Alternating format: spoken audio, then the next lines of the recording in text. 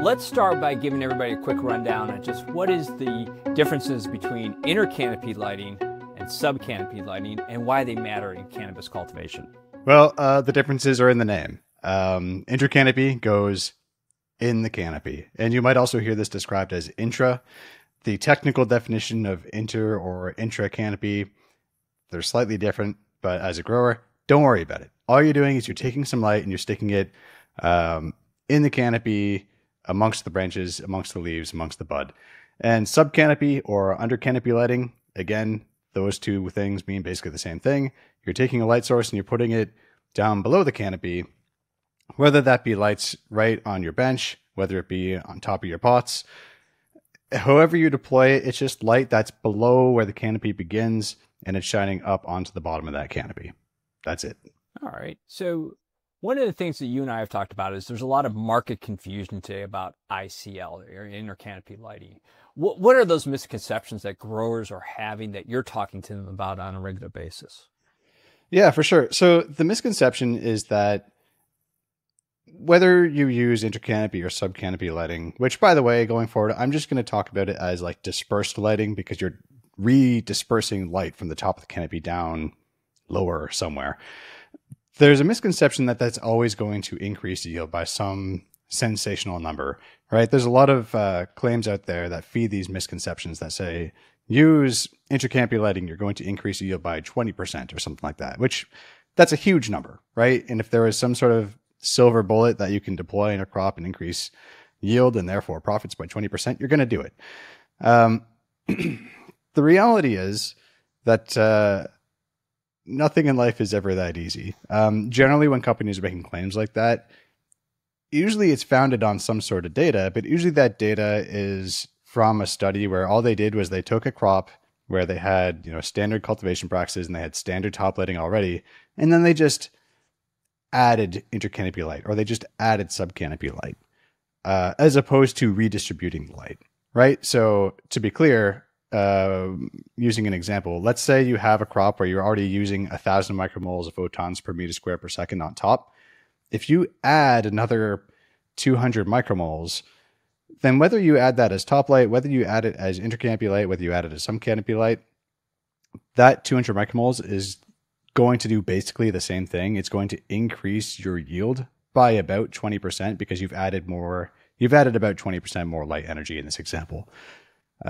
So that can be confusing to growers because if a company says, use our intercanopy light, it's going to increase yield by 20%. It's like, well, that's technically true, but they could also say, use 20% more light from us and it's going to increase your yield 20%. And cannabis is such a light hungry crop that that's going to be true, for most growers out there up until a really high kind of photosynthetic saturation limit that most growers aren't anywhere near right now. So basically you can just say, if you add more light, you're going to add more yield regardless of how you do it.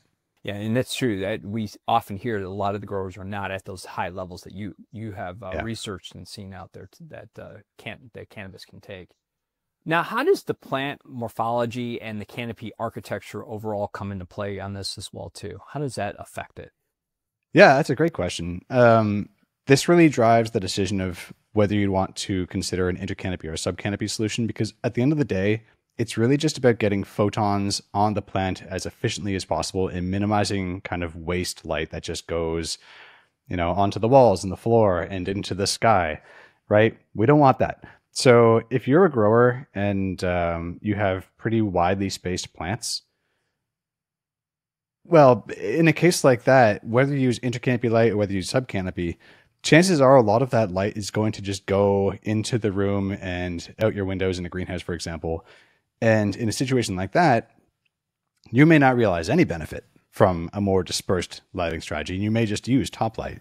But if you're in an indoor grow and you have like a really dense canopy, I don't know if this is in frame or not, but like all the branches are kind of interwoven with each other. If you were to use an intercanopy light, it may be that that light is so surrounded by branches and buds that it's not penetrating very well through the canopy, potentially not being utilized as well as if you have a subcanopy light that's hitting an entire lower leaf surface of just, photosynthetic tissue that's going to drive photosynthesis and then shunt those photoassimilates to sink tissues, i.e. the buds.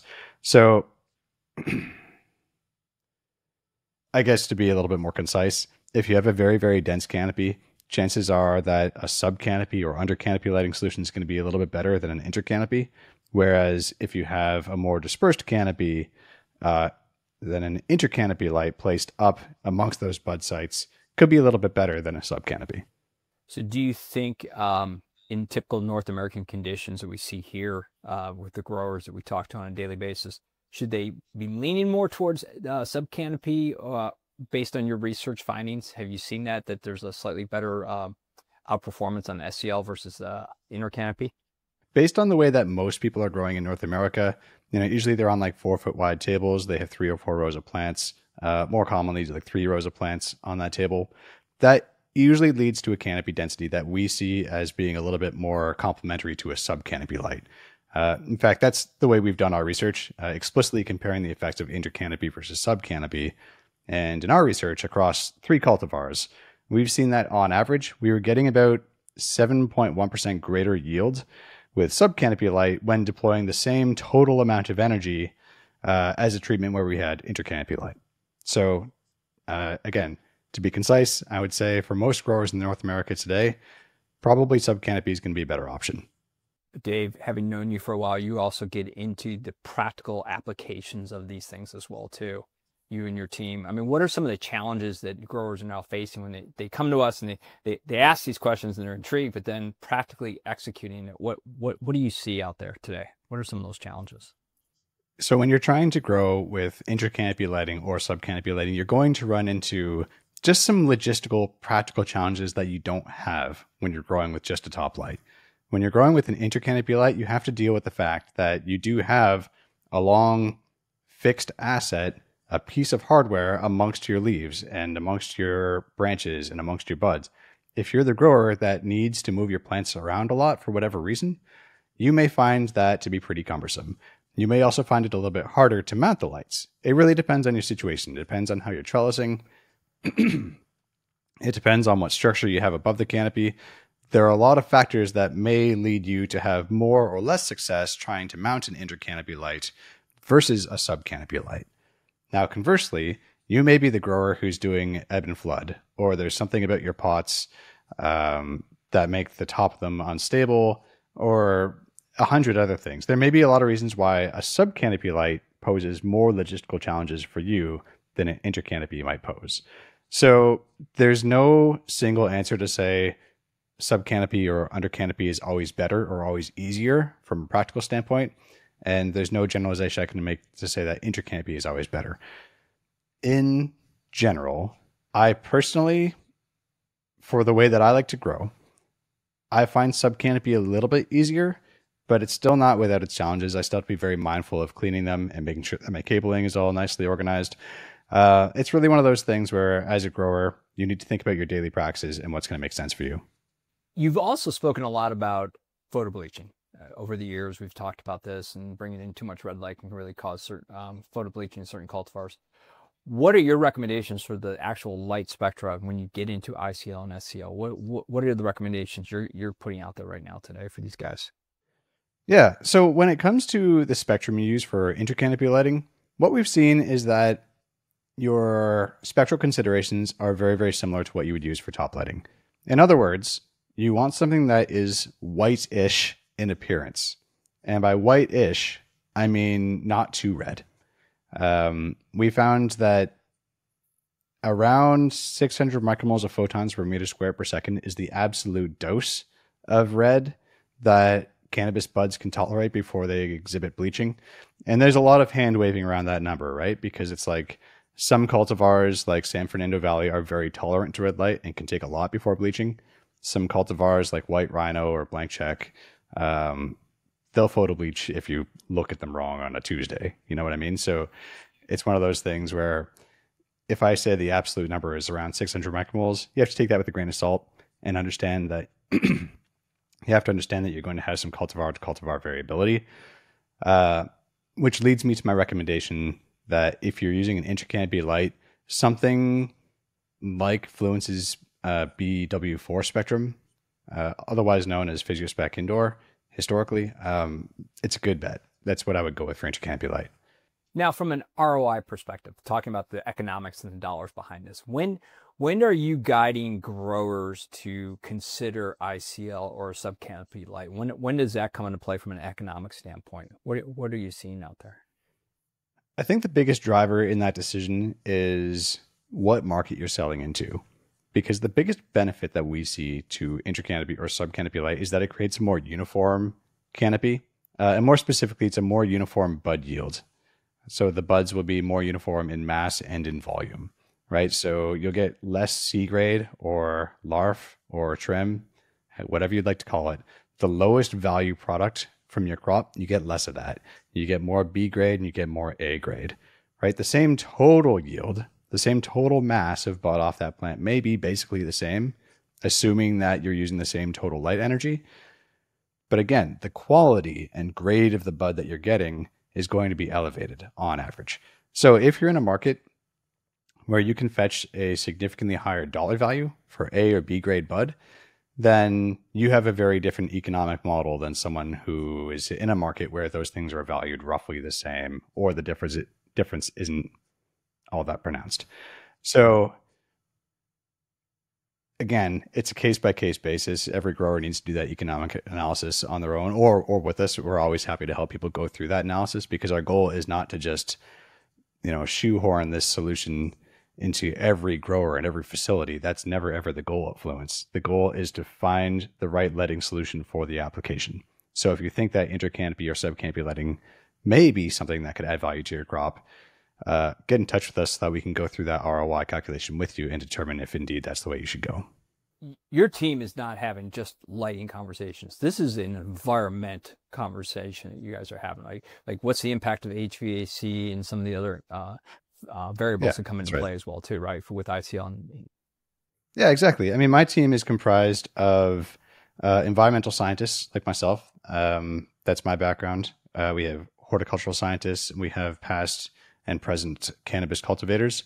And our philosophy in the cannabis science team, but also across Fluence, is that, yes, we sell lights, but lights themselves are not the sort of thing where you just implement a lighting strategy and assume everything else works, right? Like, plants are a system where all of the inputs have to be in balance for that plant to be as successful as it possibly can be. If you increase lighting, for instance, whether you do it with top light, whether you do it with Intercanopy or Subcanopy, it doesn't matter. If you increase the light energy on that crop, you're going to increase transpiration, right? Which is the movement of water up through the roots, through the stems, and out the leaves.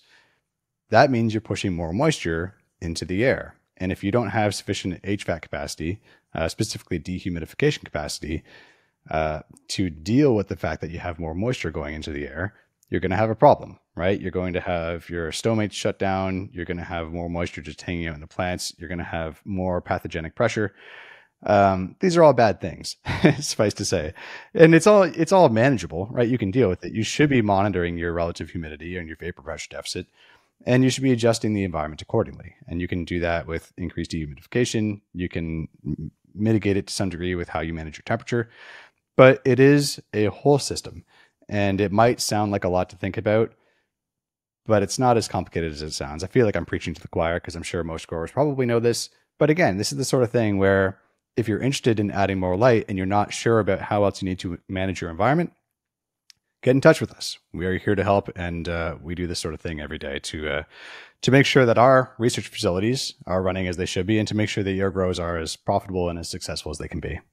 As you look forward over the next couple of years around Intercanopy lighting, Subcanopy lighting, where do you see this industry evolving? What's it becoming? What do you see happening? You look at your crystal ball.